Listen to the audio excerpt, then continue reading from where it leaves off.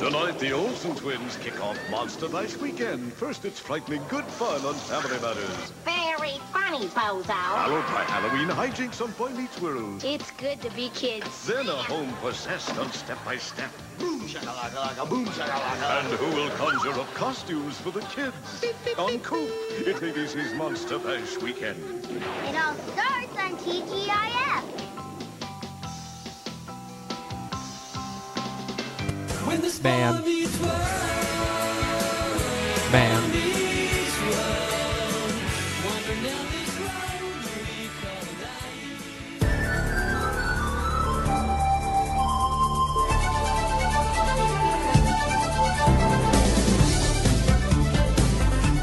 Hello and welcome to episode 9 of the Man Meets World podcast. I'm your host, Brandon, the man that is meeting the world.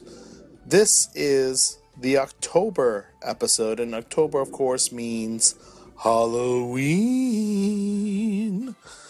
And I'm going to have a special Halloween treat at the end of this episode dedicated to one of our faithful listeners, Megan B., who is at Motley_91 on Twitter. She's a huge Boy Meets World and Girl Meets World fan, and also a huge fan of horror movies. So I have a special treat for her at the end of this episode because she correctly answered the Boy Meets World trivia from episode 8. I asked, what ethnicity is Linda, who was Eric's girlfriend in the episode? The correct answer was... Hey, Dad. Hey, Weeze. Hey, Weasel, check it out. Look what Linda sent for you. It's beautiful. What is it? This is a genuine Japanese lantern. Well, that was very nice of Linda. Yeah, she brought it all the way back from Tokyo, and she wants you to have it. Look. Linda was Asian. You could see, obviously, that she is Asian American. But that line from Eric talking about how Linda brought back a traditional Japanese lantern from Tokyo is a hint that she is from Japanese descent. So Megan B. correctly answered Asian. She will get her Halloween treat at the end of this episode, so stay tuned. And I, of course, will have another Boy Meets World trivia question coming up in a bit. Now, bad news. I have no new iTunes reviews to read. No new ones. I beg with you people. I plead with you people.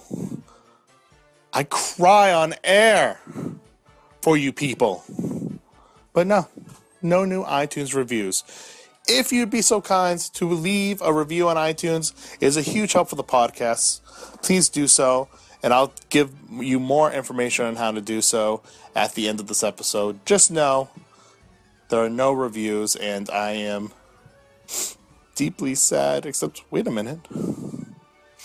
What is this? Let me dry these tears of mine. It might not be an iTunes reviews, but gosh darn it, I have a Twitter review, not just from anybody. I have a Twitter review from a Boy Meets World cast member. Booyah! Fast forwarding a bit into Boy Meets World, specifically the college years, we are introduced to the beautiful Rachel, played by Maitland Ward. She is at Maitland Ward on Twitter, and she is gorgeous. She posts a lot of risque pictures. She does the same on her Snapchat, and I'm not gonna lie, I have seen her boobies. She has shown full frontal, actually, and at the risk of sounding too pervy, me likey. So, Rachel wrote on Twitter on September 18th that she highly recommends Man Meets World podcast. I wrote to her semi-jokingly, but she wrote, "Yes, I highly recommend," with a blushing smiley face. Yes, I made her blush emoji style. That is the kind of charm I have. But that is not all. She also wrote just recently on October 4th. I wrote jokingly, again, semi-jokingly, that she loves the podcast and loves the host. And she wrote, "It's true, wink emoji, BMW fans should listen." So there you have it.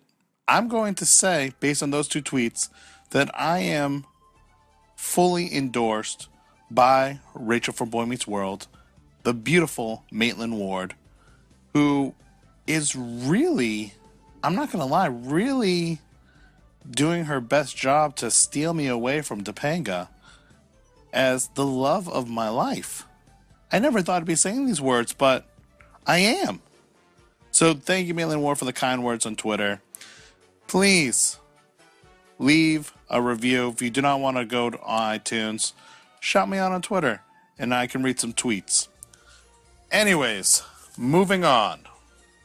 Today we are talking about Boy Meets World Season 1, Episode 9, an episode titled Class Pre-Union.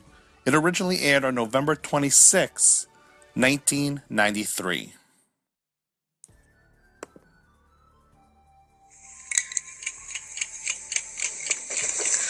I'm Corey Matthews. Today on Eyewitness Corey, a probing expose of the plight of the middle child. Stay with us. So, Mr. and Mrs. Matthews, where are we taking youngest child Morgan today? Hey, Cor, we're going to Stephanie's birthday party. Doesn't your sister look adorable? Get a close-up of her new dress. Excuse me, ma'am, did you say new dress? And is the baby of the family wearing a gold necklace? My mommy gave it to me. Lent it to you? Party, necklace, new dress, all for your daughter. Yet just last night your son was imprisoned in his room, forbidden to go to the movies with his best friends. Our daughter didn't dial random numbers in Saskatchewan just to hear people talk Canadian. Say goodbye to your poor, exploited brother, sweetie. Bye, sorry everybody hates you. Finally, the naked truth emerges. Hey, Cor, do me a favor. No phone calls, no home shopping network, and be careful with my video camera. Have fun. There you have it. All across America, middle children suffering at the hands of suspicious, mistrustful parents. Next week, grounded and how to cope with it. One of the interesting things about that opening scene is that it really has nothing to do with the rest of the episode. The ending scene, which also we'll get to at the end, is a good follow-up to that opening scene. It sort of is a bookend, but really has nothing to do with the overall plot of Episode 9. So after the opening sequence, we go to the classroom. Corey and Minkus are in the front of the room with Mr. Feeney, and they're doing a role play. Corey is George Washington, Minkus is King George, and they're talking about taxation without representation. And Corey goes, "Who cares about King George and George Washington? Is every boring old guy named George?" Which, of course, gets a look from Mr. Feeney, because his first name is, of course, George. Corey continues and is like, "Who cares about the past? I care about the future, especially what I will be doing in the future." So this gives Mr. George an idea for an assignment. He wants the class to come up with where they're going to be 20 years from then. It'll be a class reunion, or as Minkus dubs it, class pre-union, hence the name of this episode, of the graduating class of the year 2000, which made me feel old. But every student will come to this class reunion, or pre-union, and discuss where they're at as far as career, family, etc. Now, Minkus being a man of taste and class, wants Topanga to be his wife. You are the graduating class of the year 2000. What is your profession? Do you have children? Are those children tormenting their 6th grade teacher? Mr. Feeney, would it be okay if I brought my wife? Oh, come on, Minkus. What's gonna marry you? Topanga. Why, Stuart, I'm flattered that you would consider me as a potential life mate. But I'm not sure I even recognize the institution of marriage. Trust me, babe. I've seen the future. And it's me.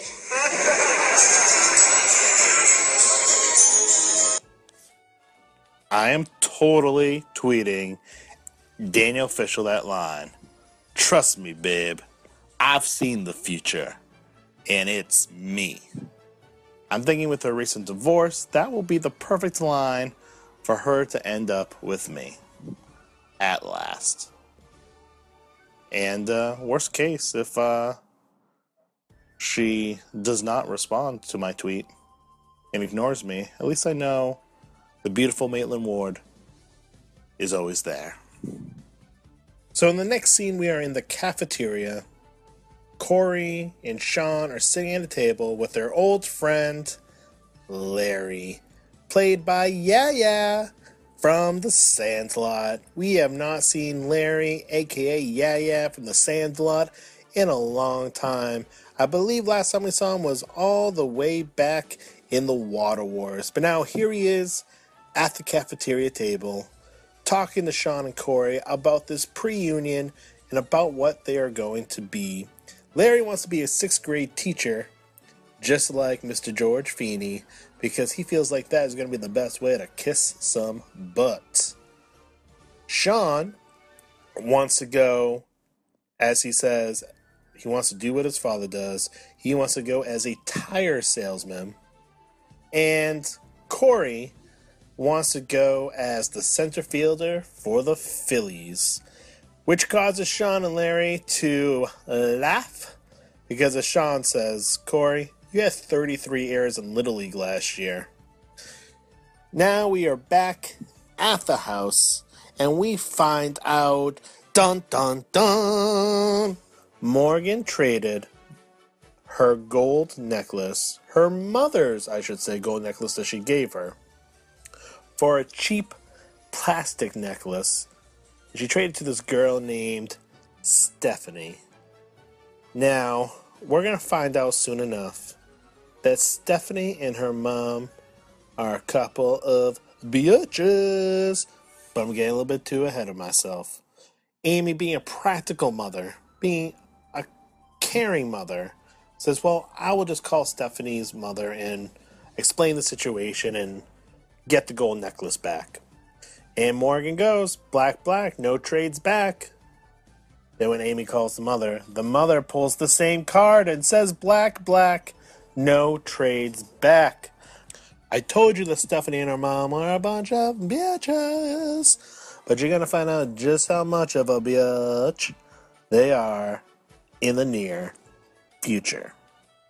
Flash forward, it is the following day in school, back in the classroom. It is time for the pre-union. Sean is, as he said he was going to be, a tire salesman. Correction, a fat tire salesman. And when Corey asked him why he's fat, he's like, dude, it's going to happen. It runs in the family. My dad's fat, my uncle's fat, my grandfather's fat. I'm going to be fat. Minkus is the new CEO of Microsoft. Minkus, thank you for my Xbox One. I appreciate it. Not getting the Xbox One S, at least not yet. I'm going to wait and see, one, if I ever get a 4K television, two, what Xbox has coming up next, see what's around the corner. But now I'm digressing. Minkus, I just want to say thank you, though, for your hard work as the CEO of Microsoft. And Topanga is the President of the United States of America, the first female president. So Hillary Clinton, are you listening? If you win, sorry, you will not be the first female president. That belongs to Miss Topanga Lawrence, which makes me, I believe, the first man. President of the United States. Very ambitious, Miss Lawrence. Yes and no. Not many people want the job anymore. Oh, why is that? Well, now that I've disbanded the military and eliminated nuclear weapons, the position is not as seductive. I see. That's rather an unusual costume for a president, isn't it? We all wear togas now. It removes the hostile competition that fashion often creates. This world of yours seems like quite a peaceful and loving place. Yes, especially since we moved all men underground and used them just for breeding.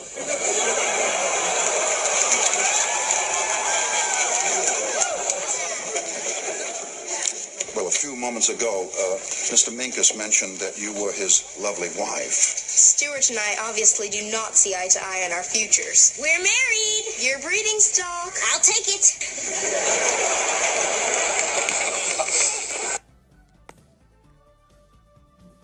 I will gladly be breeding stock for you, Daniel Official. In fact, maybe I should throw that into my tweet to her that will finally win her over. I've seen the future, babe, and it's me. Even if that means I am just breeding stock. I mean, how could I go wrong with a line like that? So, once we hear from Topanga, we hear from Larry. And he is dressed exactly like Mr. Feeney. The suit, the sweater vest, the mustache, everything. So Feeney tells him, and this is classic George Feeney, come over here, you little suck up. And then he asks him a whole series of questions about teaching. Do you know what tenure is? I can look it up. Curriculum? I can look it up. Then you are not a teacher. You are just a poser. And then when Larry gives him a puzzled look, Feeney goes, look it up. I love George Feeney.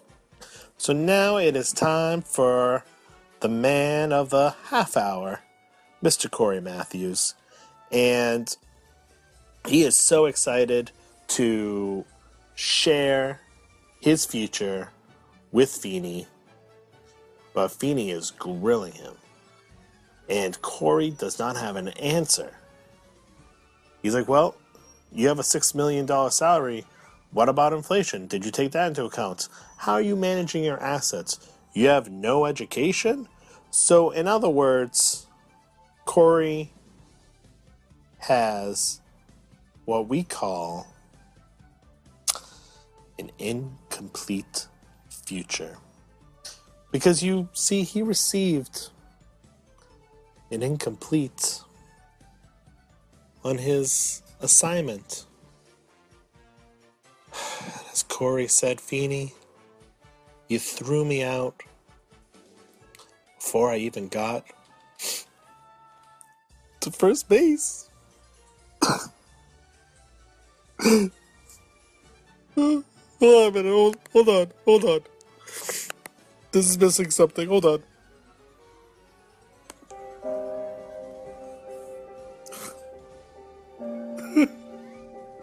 This was missing sad music. So I went to go find some on YouTube so I could have a good cry. Because, you know, I have an incomplete future too. And you have an incomplete future. He has one and she has one. And my producer, Mikey C, he definitely has an incomplete future. I mean, he never even listens to these episodes in full, so he's not even gonna hear me say this about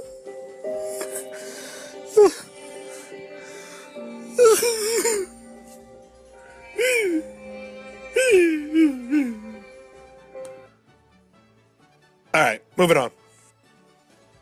So in the following scene, we are back home at the Matthews household. He is in the bedroom. He is depressed. He's taking down the poster of one of his favorite baseball players. And then Eric is like, what is wrong with you? You are bumming me out. And then he starts grilling Eric on his future, just like Feeney did to him. And then he talks to his dad about the assignment. His dad's like, well, yeah, you have an incomplete future. Everybody has an incomplete future because the future has not happened yet. That is why it's called the future. But Dad's like, listen, I believe in you. If you say you're going to be the center fielder of the Phillies, then I think you will be. And I thought this was interesting because, again, this is another example of Alan and Feeney sort of disagreeing. They're not going at each other's throats. They're not disagreeing outright with each other. But Alan is sort of being the yin to Feeney's yang. I'm not sure that makes sense, but it does in my sick head. And I just thought this stood out. I've talked about over the last several episodes, when appropriate, I've talked about this sort of complex relationship that Alan and George have. And I think this is another example of it. You know, they have a great respect for each other, but differing opinions sometimes. Because even though their goal is the same, they want the best for Corey and the other kids. Alan is coming at it from the perspective of a father, and Feeney is, of course, coming at it from the perspective of the teacher. So sometimes you can have disagreeing opinions, disagreeing views. Never mind, not to mention the fact that they are from different backgrounds, in different generations even. So it creates this complex relationship, but they both definitely have a respect for each other. And now Amy and Morgan have invited Stephanie and her mother, the two biatches, over the house. And Stephanie's mother's like, listen, it's not the value of the necklace, it's her attachment to it. Because if season 1 of Boy Meets World has taught us anything, it's that douchey people talk like this. Just like that woman from the private academy who came to give Corey his IQ test when everybody thought he was a genius. So yeah, she's a real DB. So Amy and the mom, they're talking in the living room. Morgan brings Stephanie into the kitchen, and lo and behold, Stephanie is just a kid. So Morgan is bribing her with fake diamond crowns, with brownies, and even a My Little Pony. And Stephanie comes out into the living room with all these things on her. Her mother is frightened. She looks flabbergasted, if you will. I love that word. And the end result, though, is that Morgan has gotten the gold necklace back. And Amy, dropping the mic, says, you have to understand, it's not the value of the necklace. It's her attachment to it. Oh, and by the way, My Little Pony is not cheap, bitch. So Morgan is getting a car now, too, because Stephanie said she could have it. Boom. That's like a double mic drop. And now in the next scene, Alan has a very special, once-in-a-lifetime surprise. Eric and Corey are both freaking out over this. But it's really intended for Corey to inspire him and give him motivation to reach his goals and shoot for the stars and have dreams. So Alan has gotten a famous baseball player to the house. Now, for some of you out here, this is going to be an easy one. But here is your Boy Meets World trivia.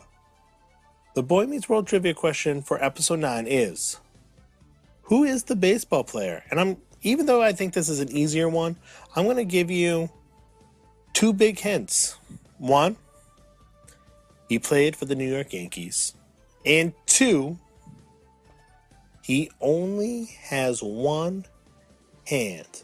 That's right, 1 freaking hand. And he played in the major leagues. For the Yankees, no less. I hate the Yankees because I'm from Boston, but, you know, they've had some success over the years. Now, Corey and Eric are freaking out. Corey called Sean and said, you gotta come over here right away. So-and-so is here. And this famous baseball player gives a very motivational speech to Corey, but he also stresses the importance of education and going to college in case the major leagues do not work out.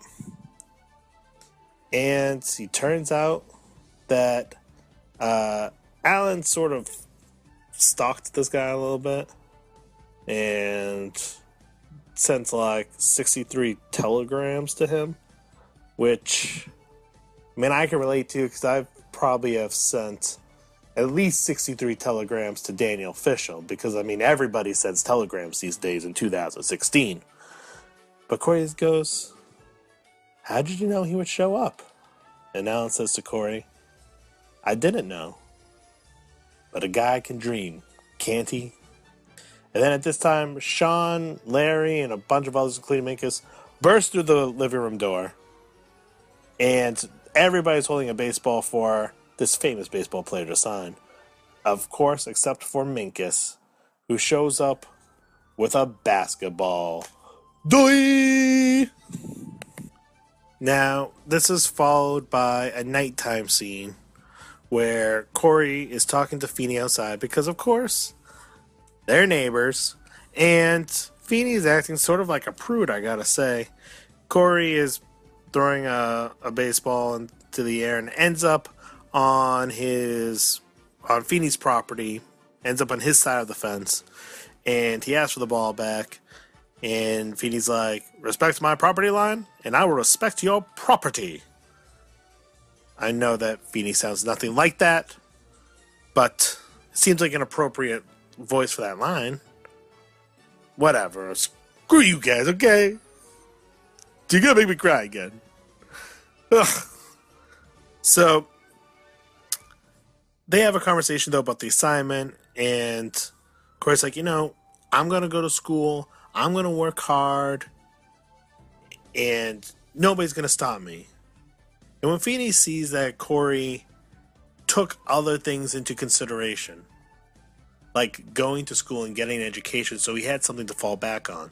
And when he sees that Corey knows it's going to take a lot of hard work and practice and training to reach his goal, so he has a complete future, if you will, Feeney decides that Corey has done well with the assignment. And as a gift, Corey goes, so does this mean I get an A? And Feeney instead pours a bucket of baseballs that belong to Corey back into the Matthews yard. And he goes, play ball! Now,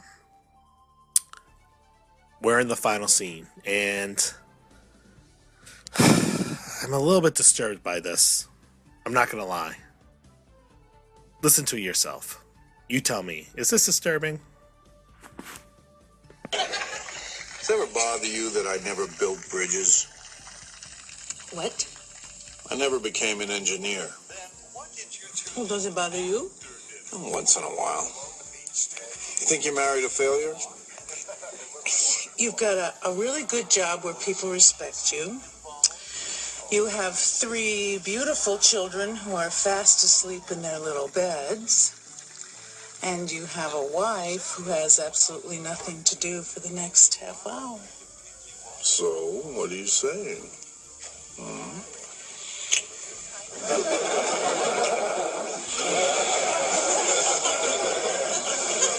Mom, Dad.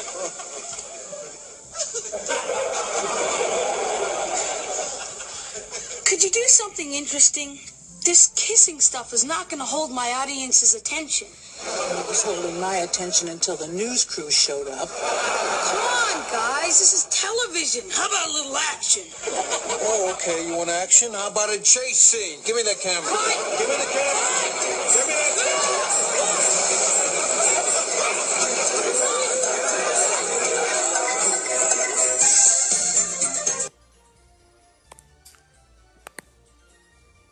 So in that scene, Corey is back with the camera, which again, it's a bookend to the opening scene, but this time he's videotaping his parents making out and encouraging them to engage in a little action.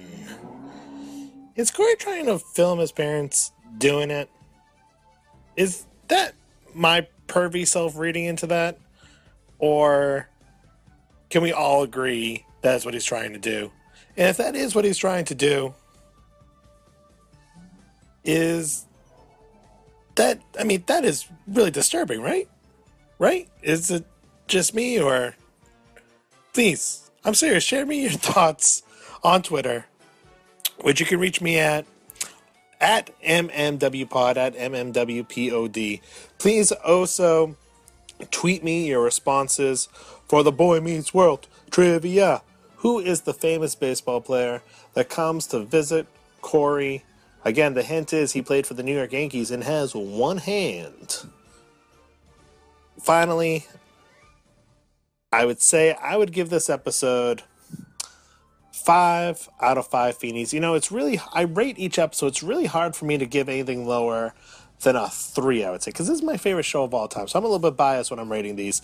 But I mean, this has everything you want in a Boy Meets World episode. It has comedy. It had a little bit of drama. Has all of your favorite characters with Sean and Topanga and Corey. And every time I see Sean and Topanga on screen, I'm just really looking forward to the later seasons when they're a bigger focal point of the show, because those are two fantastic characters. Same thing with Eric.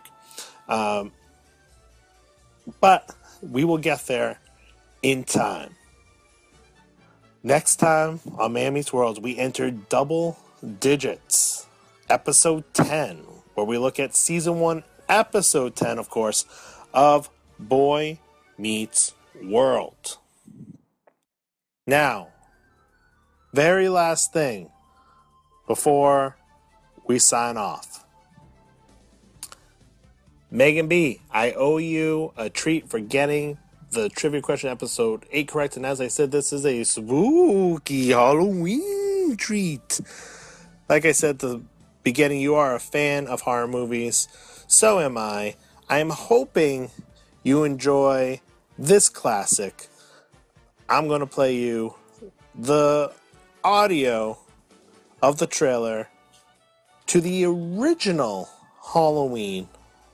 Of course, that movie gave birth to one of the biggest villains in horror movie history, the one and only Mr. Michael Myers.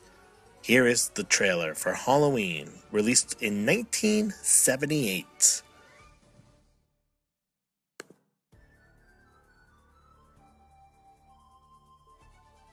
The one, the only, the classic Halloween. Halloween night. A small American town. 15 years ago.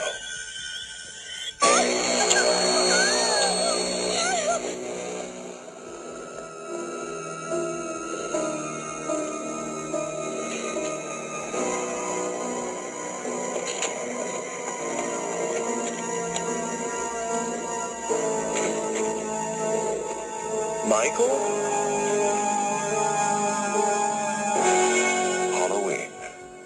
I spent 8 years trying to reach him, and then another 7 trying to keep him locked up, because I realized that what was living behind that boy's eyes was purely and simply evil.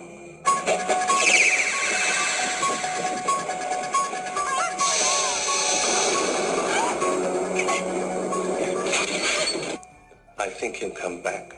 Exploring uncharted territory? Totally charted. Just talk. Sure.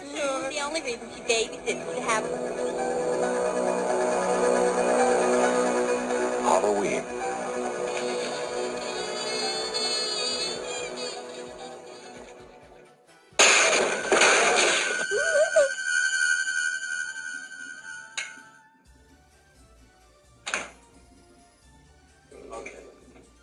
Come on out.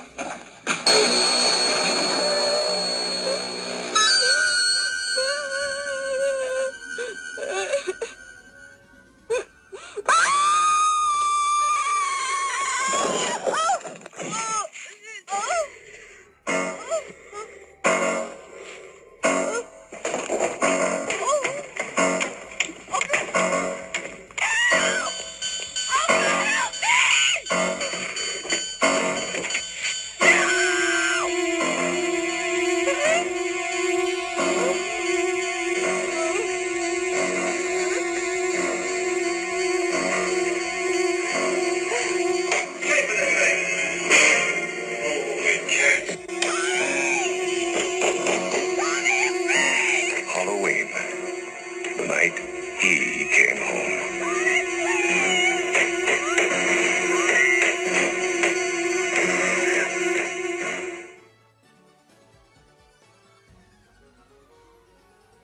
I love that one. I hope it was spooky enough for you.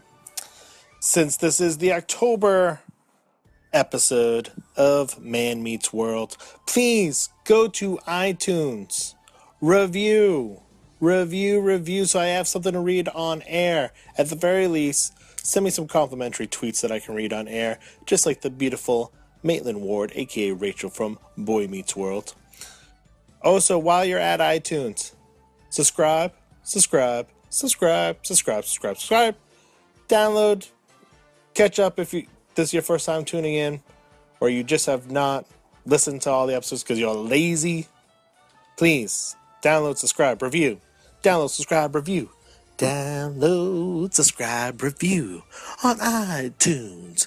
Yeah. I've been working all day and recording for the last 40 minutes, and now I'm going insane. I'm going crazy. So I gotta stop recording now so I can get my sanity back.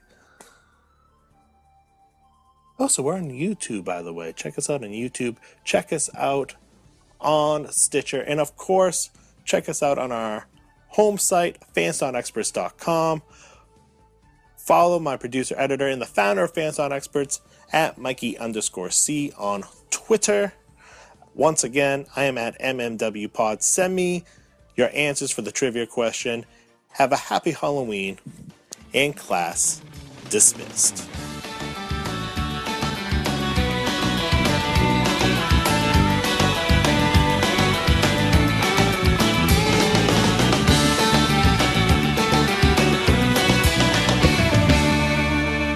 Fansound Experts.